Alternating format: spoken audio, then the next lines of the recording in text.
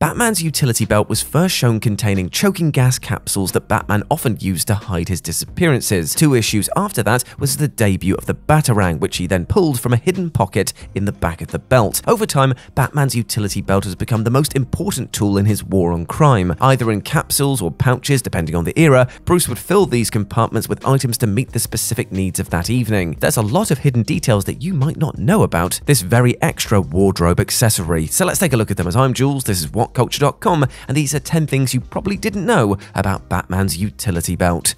Number 10. Bat Family Variations. Now, several members of the Bat family each have their own variation of Batman's utility belt, which they keep stocked with items that they will find useful to their individual crime-fighting endeavors. Originally, Robin's belt appeared to be smooth leather from the outside, but he had a variety of pouches on the interior of the belt that held his equipment, including his own R-shaped throwing weapons, Birdarangs. Modern boy wonders wear belts with outside pouches similar to the Cape Crusader's own belt. In a very early appearance, Barbara Gordon carried her equipment in a hip-attached purse before she adopted the more practical utility belt. And through most of her costumes, with the exception of her Burnside outfit, she's opted for a belt with cylinders on it. The Burnside Batgirl costume was replete with pouches, while the pouches on the armored batsuit of Jace Fox's Batman are huge and modular, like most of his costume. Looking at Nightwing's sleek and tight outfit would lead people to believe that he doesn't actually have a utility belt. And they would actually be right, but also kind of wrong. It may not be a belt, but Dick Grayson is not without his tools and weapons, as it's within his gauntlets that he hides most of his tricks and tools, and these include his wingdings, which are his own version of the Batarang, gas capsules, and other tools. Number 9. Surprising contents.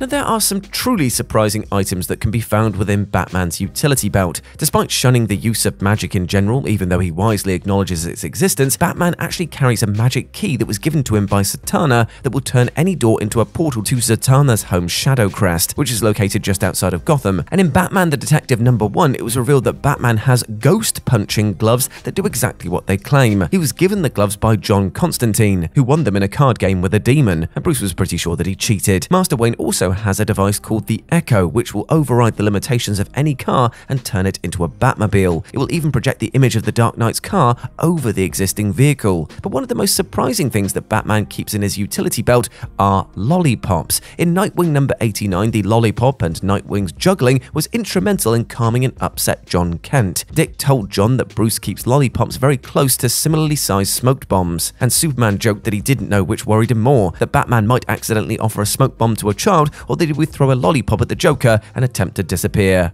Number 8. It used to get taken a lot. Early in his career, several criminals managed to remove Batman's utility belt after capturing him. They were under the mistaken impression that the lack of the belt made the Dark Knight an easier target, but they soon found out how wrong they were. In Star Spangled Comics #89, a group of criminals captured Bruce and took his belt. With the help of scientists, they copied the belt and made similar ones for their own use, but the plan was thwarted by the dynamic duo. In Detective Comics #185, the Dark Knight's belt was also taken a second time, but on this occasion, it passed through several hands. It was first found by a young boy and then passed into the hands of a homeless man, a pawn shop owner, and a leather collector. It finally ended up with some criminals who Batman was able to lure into a trap to retrieve the belt from. Batman then created duplicate utility belts for himself after this incident. In more modern times, Batman has implemented a number of security measures to make stealing his belt a little more difficult. The belt is now set to emit an electrical charge to anyone who attempts to open it without the proper sequence. It's also set to fire out a knockout gas if tampered with, and the pouches are now encoded so only Bats or one of his trusted allies can even open them. Number 7. Special compartments. Of the many tools in Batman's arsenal, some of them require special handling and compartments that are modified to handle their special needs. For example, one is lead-lined, within which Bruce keeps a kryptonite ring that Superman gave him in case he or another Kryptonian goes rogue. The pouch is ultra-secure and only Bats and certain members of the Bat family know of its existence or even how to get into it. Another modified compartment is the pouch that contains Batman's thermite grenades. The fire from these grenades is impossible to extinguish and burns 3 times that of molten lava, and Bruce learned from experience when earlier in his career a thermite grenade went off and burned the entire belt to ash. He also carries delicate packs of napalm that have to be cushioned lest they explode as well. Less explosive, but no less of a problem if they go off, Batman carries balls of incredibly strong adhesive that he uses to immobilize his enemies. He also carries an electromagnetic pulse device that can disrupt all electrical equipment within a 7-mile radius, which he needs to keep under lock and key because an accidental discharge would completely disable half of his own equipment instantly. Bruce has also taken special special care with the handling of his freeze grenades. Using Mr. Freeze's technology, he can freeze his opponents or a body of water if needed, but an accidental detonation would be an utter catastrophe for the Dark Knight. Number 6. Specific upgrades. Batman has had to make specific upgrades to his utility belt after certain situations to make sure that he would be ready for them if he found himself in similar circumstances again. In Detective Comics number 181, a criminal called the Human Magnet, who controlled magnetic fields, was able to keep Bruce at bay by repelling him by using his belt.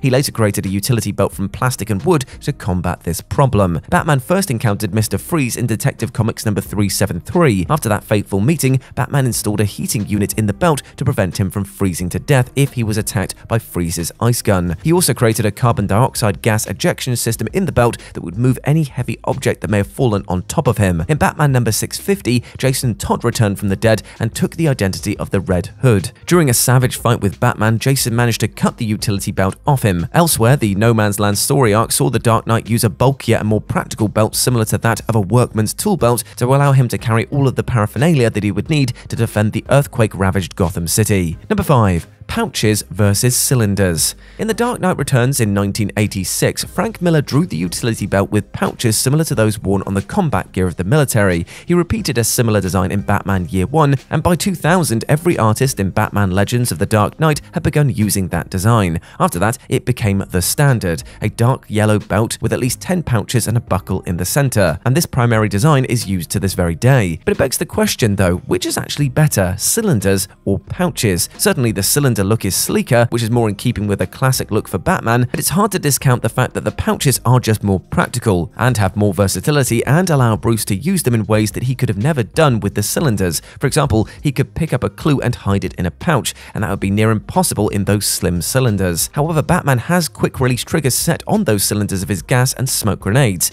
and this is much less viable with pouches because it requires reaching inside to get the necessary items. So really it comes down to personal preference, but it seems that Batman is sticking with the pouches. Number 4. A flirtation with miniaturization. As the utility belt began to evolve and become more of an integral part to Batman's costume and arsenal, there was a move for his artists at the time to miniaturize as much as possible to get as many tools in the belt as possible, and this led to a utility belt that had thin capsules or cylinders on it. They included a number of smoke, gas, and other pellets, a miniature camera, a set of small lockpicks, a laser torch, a fingerprint dusting kit, an infrared flashlight, and his rebreather. This, of course, is just an average listing of what bats might carry at any given time, and he would often change items to fit specific situations. But the cylinders aren't the only places on the belt to store items, as the batarangs were stored in a pouch on the back of the belt. The bat rope runs from inside the belt and through a belt buckle. The spaces between the cylinders are also compartments that hold a considerable amount of equipment, including a medical kit and antitoxins, an interface with the bat computer, controls to his various vehicles, or mission-specific equipment like defoliants, de-icers, or antidotes for Joker venom. Number 3. Batarangs.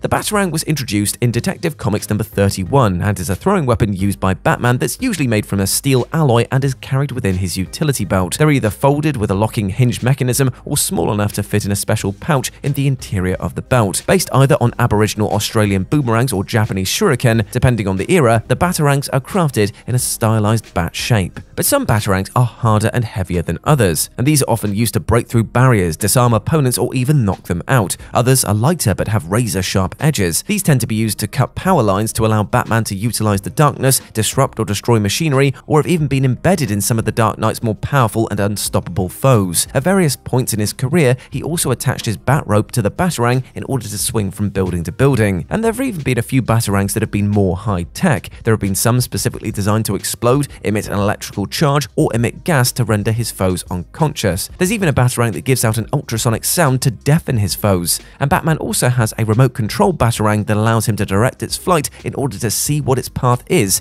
and scan the area. Number 2. Tools of the trade. In many ways, Batman's utility belt is very much like the toolbox of a mechanic or the supply cart of an artist. With it, he carries the tools that make it possible for him to protect the citizens of Gotham, deduce clues left by his adversaries, and defeat foes that, on occasion, may be physically superior to him. Like any great craftsman, it's his skill and experience in using the tools of his trade that make Bruce Wayne the Dark Knight of Gotham. There are some items that are constants in Batman's utility belt. In addition to a variety of Batarangs that serve different functions, there will always be a bat rope. There will also be a variety of small pellets and bombs. These include smoke bombs that the Gotham Guardian uses to hide his departures and disorientate his enemies, tear or slate gas pellets to disable his opponents, and flash grenades to blind and disorientate them. Some more specific but commonly crafted tools include a rebreather that allows Batman to breathe underwater for a brief time, bat tracers that he can put on thugs to track them, a forensic kit to gather clues, lockpicks, restraints and bat cuffs, a medical kit, a computer uplink to the larger computer in the Batcave, and a camera and recording devices. And number 1, it was originally just a functionality belt.